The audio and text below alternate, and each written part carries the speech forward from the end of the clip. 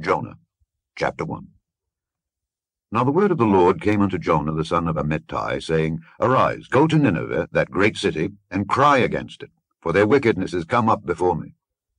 But Jonah rose up to flee unto Tarshish from the presence of the Lord, and went down to Joppa. And he found a ship going to Tarshish.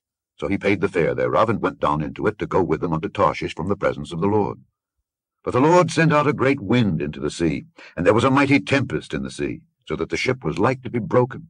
Then the mariners were afraid, and cried every man unto his God, and cast forth the wares that were in the ship into the sea, to lighten it of them. But Jonah was gone down into the sides of the ship, and he lay and was fast asleep. So the shipmaster came to him, and said unto him, What meanest thou, O sleeper? Arise, call upon thy God, if so be that God will think upon us, that we perish not. And they said every one to his fellow, Come, and let us cast lots, that we may know for whose cause this evil is upon us. So they cast lots, and the lot fell upon Jonah. Then said they unto him, Tell us, we pray thee, for whose cause this evil is upon us. What is thine occupation? And whence comest thou? What is thy country? And of what people art thou? And he said unto them, I am an Hebrew, and I fear the Lord, the God of heaven, which hath made the sea and the dry land. Then were the men exceedingly afraid, and said unto him, Why hast thou done this? For the men knew that he fled from the presence of the Lord, because he had told them. Then said they unto him, What shall we do unto thee, that the sea may be calm unto us? For the sea roared and was tempestuous. And he said unto them, Take me up and cast me forth into the sea, so shall the sea be calm unto you. For I know that for my sake this great tempest is upon you. Nevertheless the men rowed hard to bring it to the land, but they could not, for the sea roared and was tempestuous against them. Wherefore they cried unto the Lord, and said, We beseech thee, O Lord, we beseech thee, let us not perish for this man's life, and lay not upon us innocent blood. For thou, O Lord, hast done as it pleased thee. So they took up Jonah, and cast him forth into the sea. And the sea ceased from her raging. Then the men feared the Lord exceedingly, and offered a sacrifice unto the Lord, and made vows. Now the Lord had prepared a great fish to swallow up Jonah. And Jonah was in the belly of the fish 3 days and 3 nights. Chapter 2. Then Jonah prayed unto the Lord his God out of the fish's belly, and said, I cried by reason of mine affliction unto the Lord, and he heard me. Out of the belly of hell cried I, and thou heardest my voice.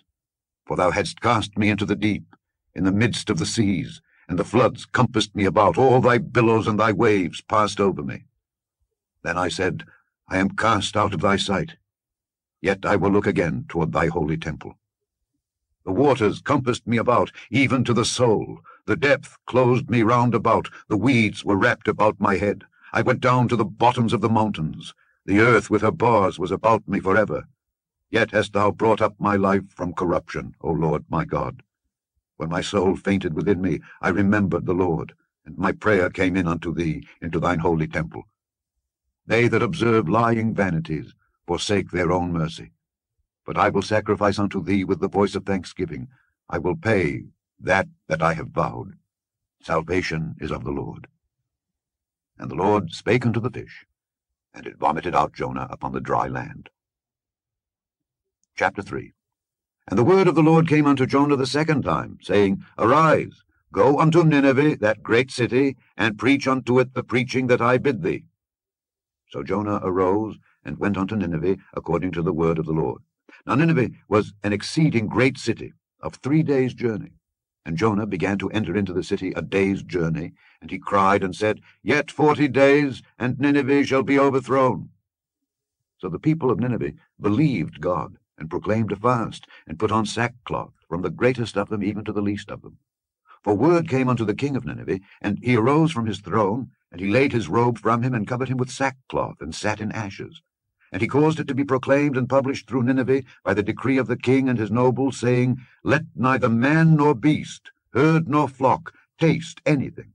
Let them not feed nor drink water, but let man and beast be covered with sackcloth, and cry mightily unto God.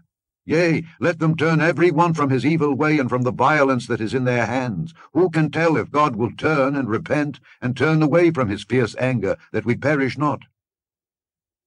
And God saw their works, that they turned from their evil way, and God repented of the evil that he had said that he would do unto them. And he did it not. Chapter 4.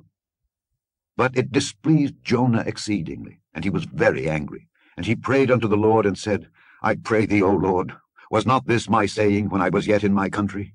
Therefore I fled before unto Tarshish. For I knew that thou art a gracious God, and merciful, slow to anger, and of great kindness, and repentest thee of the evil. Therefore now, O Lord, take, I beseech thee, my life from me, for it is better for me to die than to live.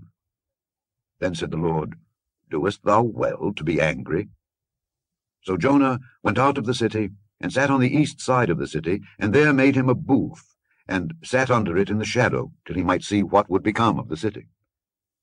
And the Lord prepared a gourd, and made it to come up over Jonah, that it might be a shadow over his head, to deliver him from his grief.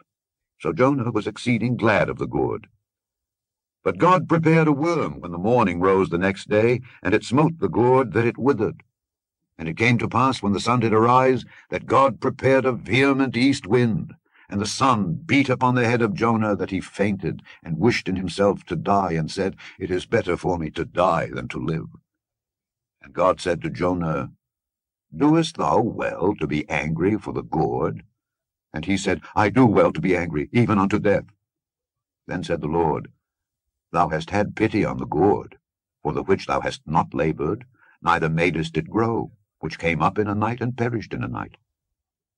And should not I spare Nineveh, that great city, wherein are more than 60,000 persons that cannot discern between their right hand and their left hand, and also much cattle? The end of Jonah. Click to hear Alexander Scourby read the entire King James Bible from Genesis to Revelation. Save the playlist link for instant access. Subscribe, like, and share with others.